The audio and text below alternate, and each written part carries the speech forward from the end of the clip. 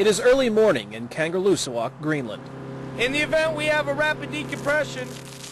Airmen from the 109th Airlift Wing from New York State are far from home on this cold morning. Spread it apart and put this over your head.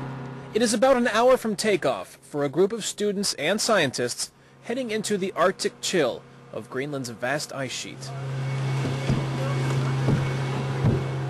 For many of these students, it is their first time up on the ice. But for Lieutenant Colonel Bruce Jones, we are polar aviators. It has become a routine mission that is far from ordinary.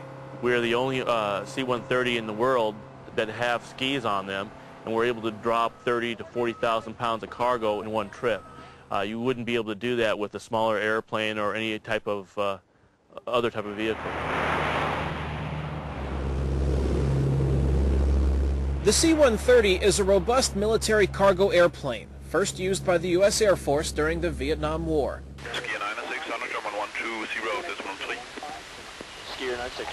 It is now used by many different militaries around the world, but only the 109th has the distinction of flying to both polar regions.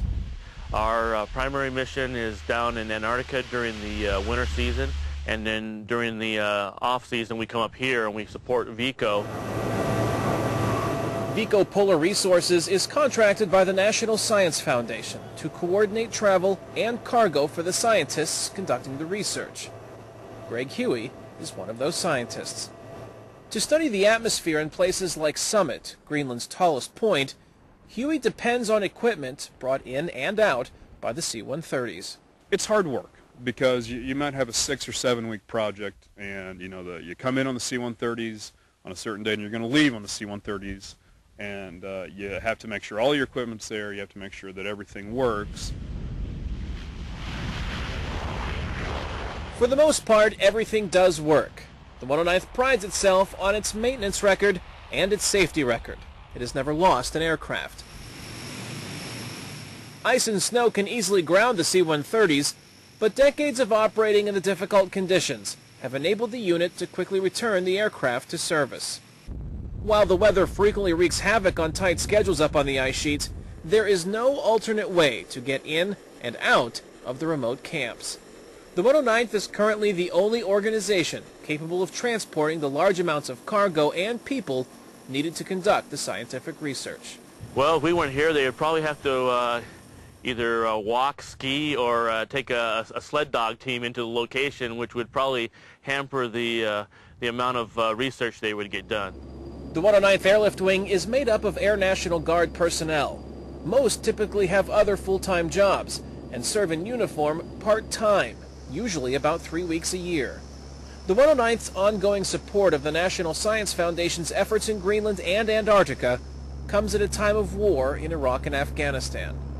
Despite the current strain that combat operations have placed on members of the National Guard, it has so far not affected peacetime operations of the 109th in the polar regions. We are a military organization. We bring the professionalism of a military organization and the skills, and we have the assets. But the actual mission we do is basically in support of science for the betterment of mankind as a whole. In 1999, the 109th made international headlines when Dr. Jerry Nielsen, a physician at the Amundsen Scott South Pole Station, discovered a cancerous lump in her breast. A ski-equipped C-130 with the 109th attempted a dangerous landing in Antarctica's winter. Despite battling poor visibility and temperatures reaching -50 degrees Celsius, the mission was a success. The 109th airlifted Dr. Nielsen to the United States for treatment. Kane Fairbaugh, VOA News, Kangerlussuaq, Greenland.